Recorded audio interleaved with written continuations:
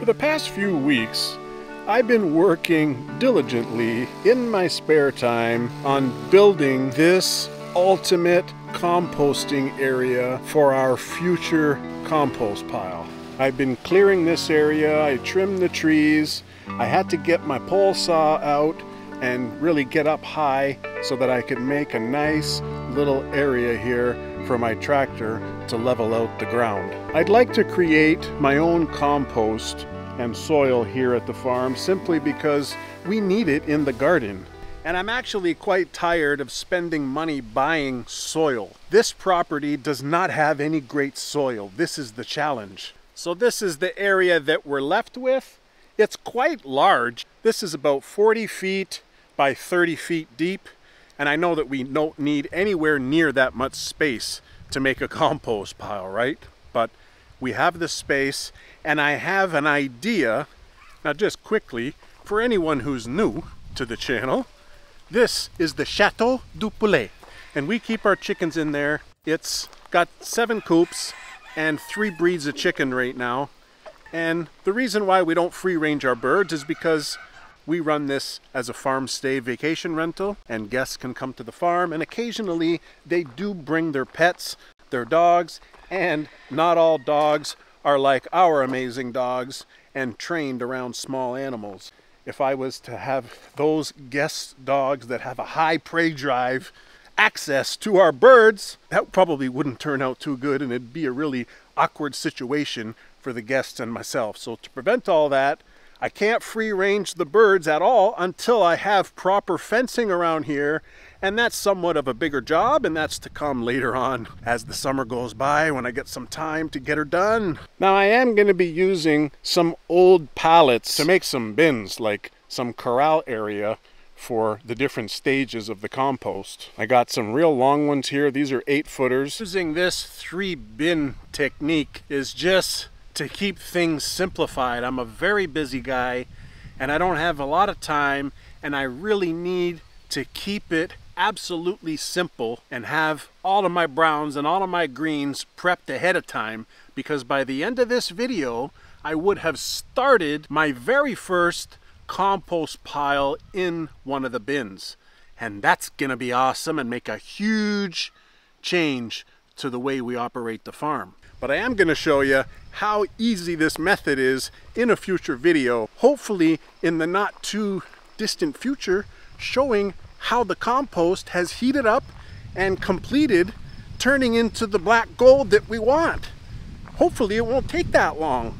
Now I've been saving these piles of dried brown leaves to use as the brown in the compost, and I have them in a few different areas around the farm, and I've just been going around collecting them all and getting them close to the pile so I'm ready to go.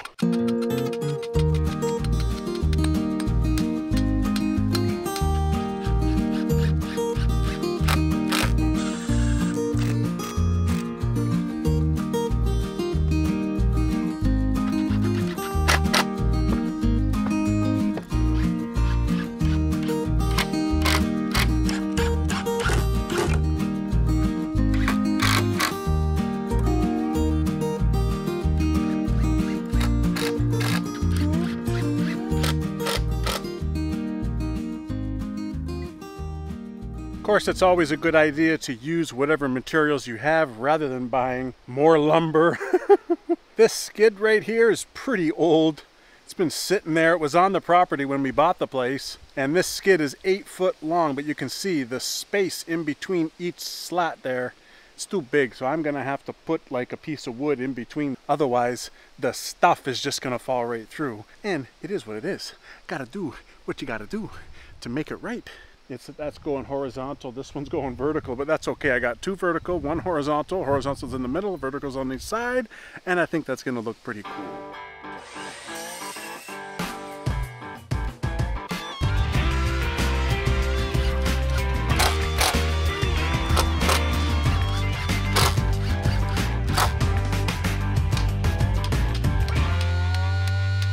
Okay, I got this initial setup done.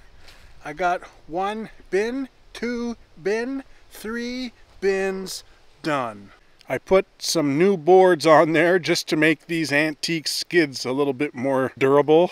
And I also have these T-posts to make sure it stays erect. Each one of these bins is approximately 8 feet wide. And the reason why I did this is because I'm trying to make this composting bin system John Deere friendly. And the bucket on my John Deere 3039R is exactly 6 feet. Remember what I said, I'm trying to make this like a lazy man's way where I don't have to give it too much attention.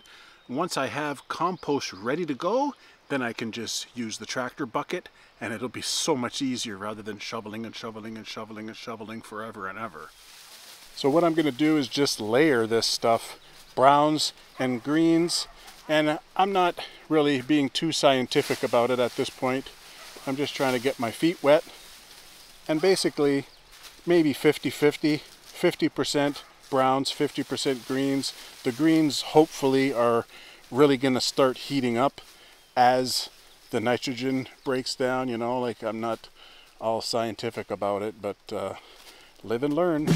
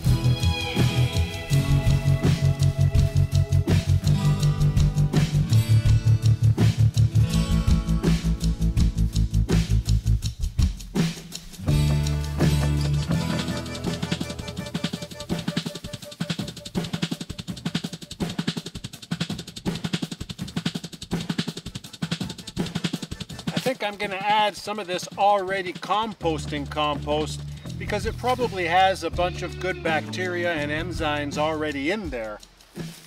So try to give this a little head start with some soil.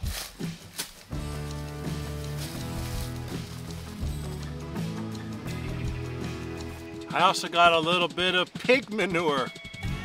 It's definitely pig manure.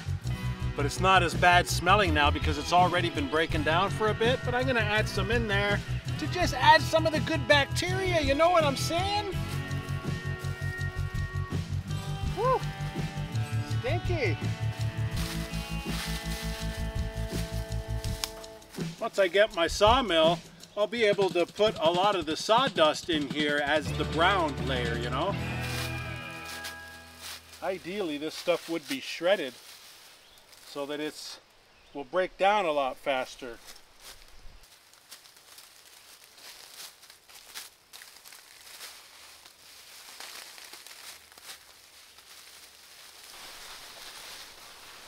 It's always a good idea to keep your compost pile moist. I think you don't want it to be soaking wet.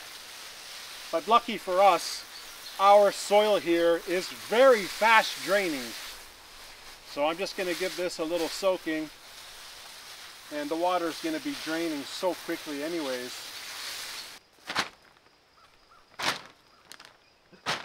I'm going to be keeping this covered for now, just to help encourage the bugs. Keep the extra rain off it. You don't want it to get sopping wet.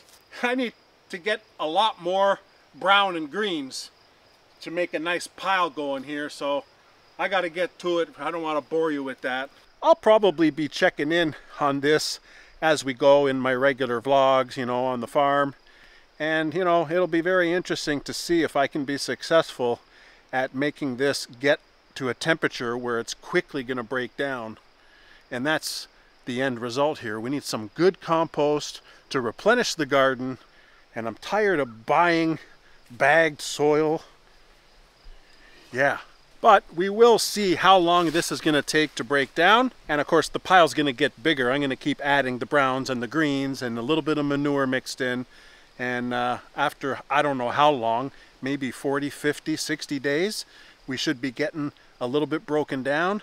And that's really the ultimate goal. So stay tuned, subscribe to the channel if you're not already subscribed. This kind of composting system here is only one of the infinite amount of farming, homesteading type things we do here on the farm. And you may enjoy it if you like that kind of thing. So click that subscribe. Don't forget to pound the like button for me. Drop me a comment. Give me some tips. I may not always follow your tips, but the tips are encouraged, because guess what, guys? I'm new. I hardly know what I'm doing. I Google stuff. I watch other channels. I learn as I go. And I mean, I understand some basic fundamentals, but hey, this is an adventure for me, and I hope it's an adventure for you watching my adventure. So we'll see you on the next episode. Thanks for watching. And if you haven't seen how I built our ultimate garden, I'll put it up on the screen here, and you can click that, and hopefully you enjoy it if you haven't seen it already. Okay, thanks.